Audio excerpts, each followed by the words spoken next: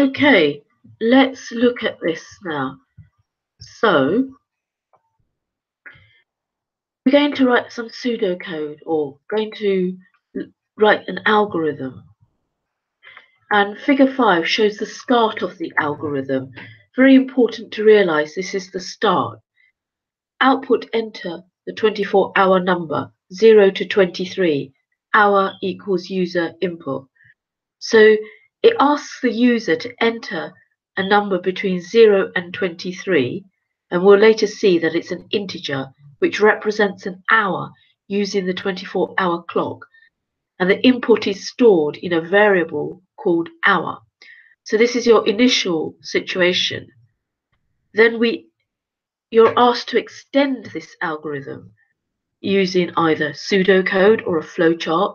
We will use pseudocode, but the reasoning is the same, so it outputs the equivalent time using the 12-hour clock.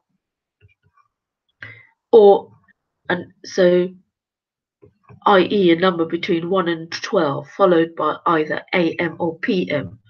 So you have to be somewhat familiar with the 24-hour clock and the 12-hour clock. You enter something in 24-hour time and you output it in 12-hour time. And then it says, for example, and it gives you here 4 situations. Now, or rather 4 statements. Now we can make an intelligent guess. If it gives you 4 statements, perhaps you have to write in your algorithm, you have to take into account 4 different situations. It is only an intelligent guess, as it turns out it does turn out to be the case in this case. So if the user enters 0, the program outputs 12 followed by AM. If the user enters 4, the program outputs 4 followed by AM. And if the user enters 12, outputs 12 PM. 15 entry outputs 3 followed by PM. So you will need to read this question a few times with intense concentration to understand it, and then make a sketch of the situation. So input and output. Let's model the 4 scenarios.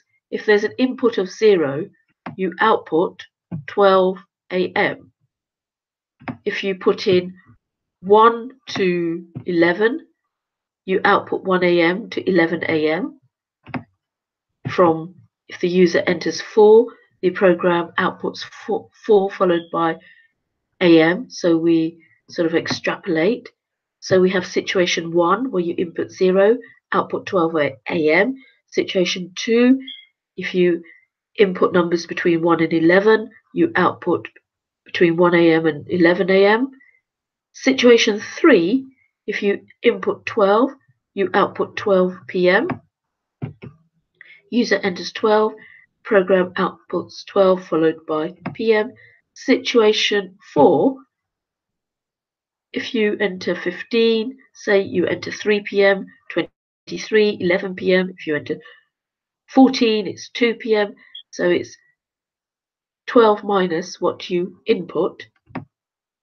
How do we write the code? If hour equals 0, then print 12, print AM.